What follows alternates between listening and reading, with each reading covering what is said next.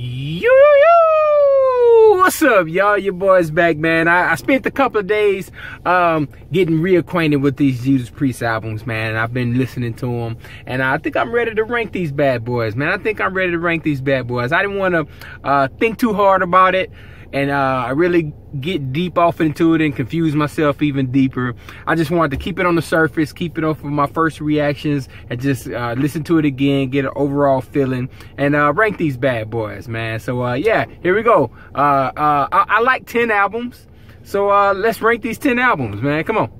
All right, so kicking things off is gonna be Sin After Sin in the number 10 spot. This was a solid album, man.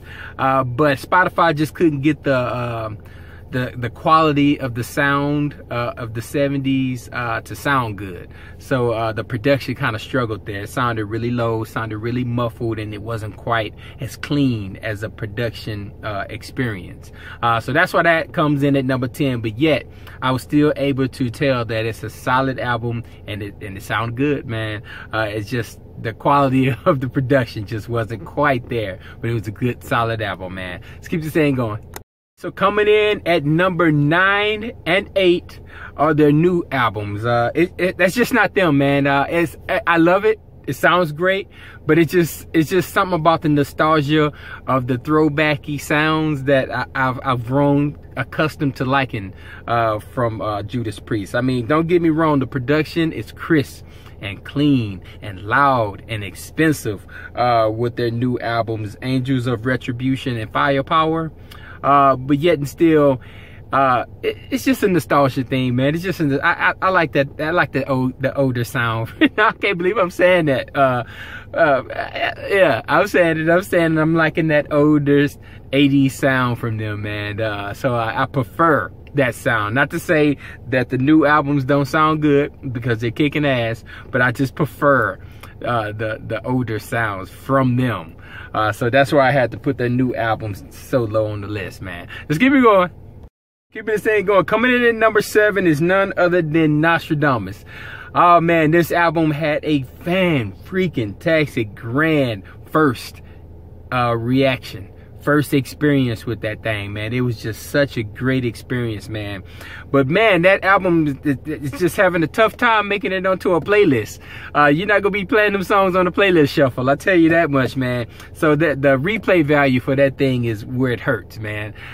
You listen to it for a specific reason.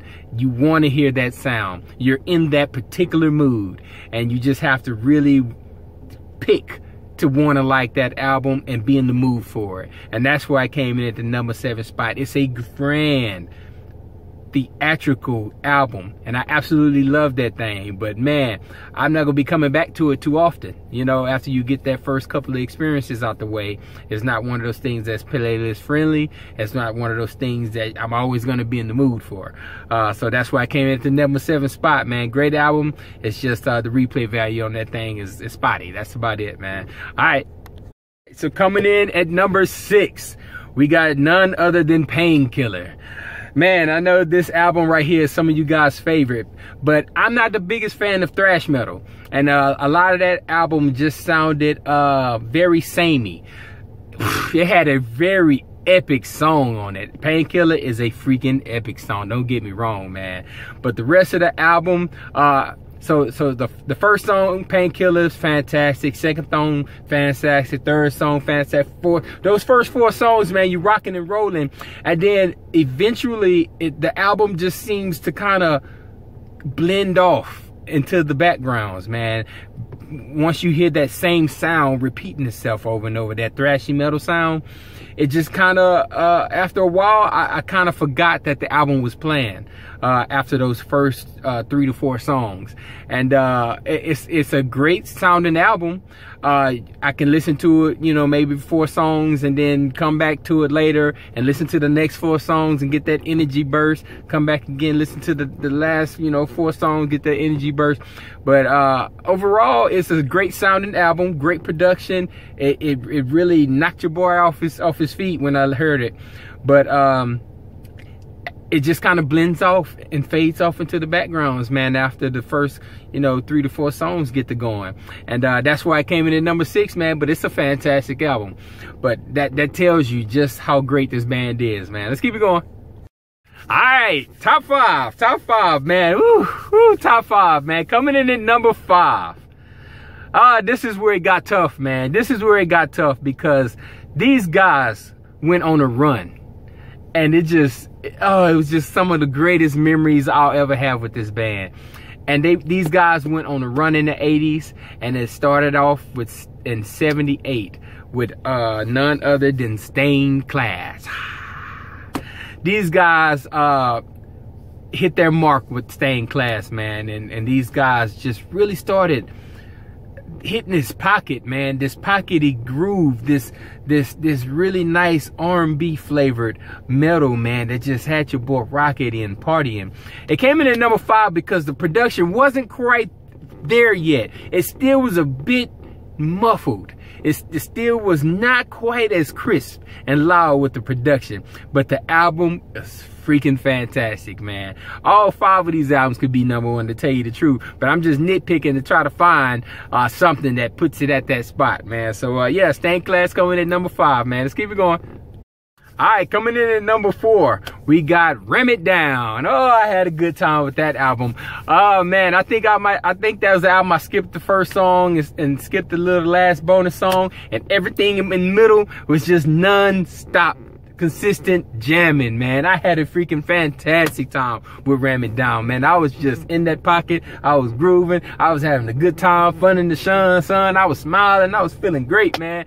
This was a really fun album, man, and it just kept up the momentum with the previous albums. And like I said, these guys was on a run. All 5 of these albums could be number 1 for me, man. And I just had to put it in that spot.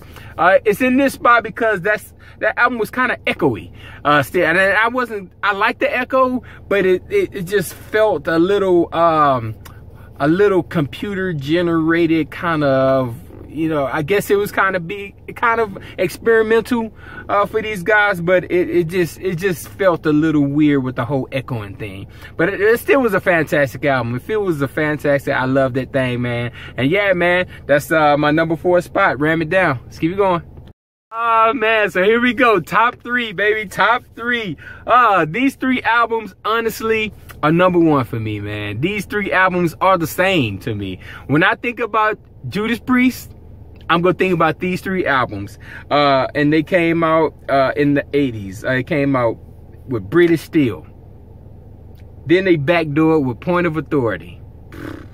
Then they backdoored with Screaming for Vengeance. Oh my God, these boys was on the road, baby. These boys was on the run, man. I'm telling you, man, these 3 albums are the 3 albums I'm gonna think about when I think about Judas Priest, man. Those 3 albums in a row could have been the same album, to tell you the truth. I'm gonna pluck out these 3 albums and put them in a playlist and just say Judas Priest, and it's gonna be those 3 albums.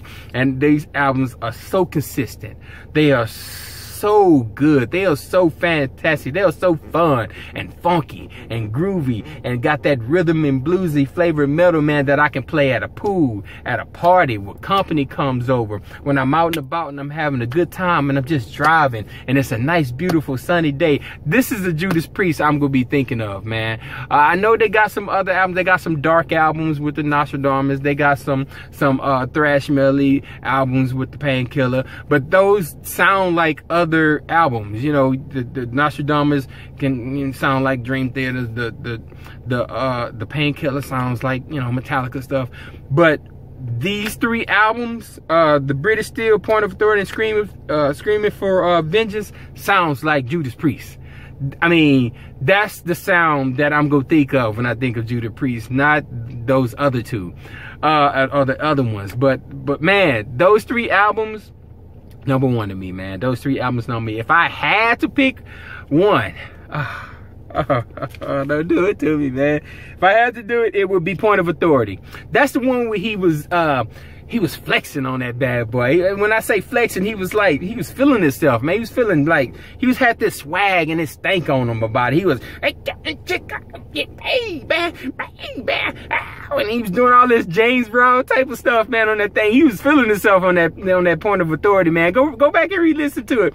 That boy was really feeling himself on that album, man. And he was just flexing on that thing and feeling confident and good in his voice. And he was just letting it loose. And he was just being very creative. The lead singer was doing his thing on that thing. So I would give, if I had to pick one out of three, it would be Point of Authority, man. Simply because of he was the personality king on that. So yeah, man. That's my list. And I hate that it's over, man. What a run, man. What a run, man. What a freaking run. You guys put your list in the comments, man. I want to see how you guys rank Judas Priest. But for me, the rhythm and blues style of Judas Priest makes #1 for me, man. For me personally, because I know how I'm gonna listen to this. I know where I'm gonna play it, who I'm gonna let listen to it, the atmosphere and the environment I'm gonna be in. And for me, those are the 3 albums that's gonna best fit my crowd, my environment, the things I do, the people I'm around, and that thing is gonna get played. Those 3 albums are gonna get played. Trust me when I say that, man. So yeah, man, that's my list. That's my ranking, man. And I hope you guys enjoyed this marathon, man. I hate that it's over, and it's been real, man. It's been real. All right, out.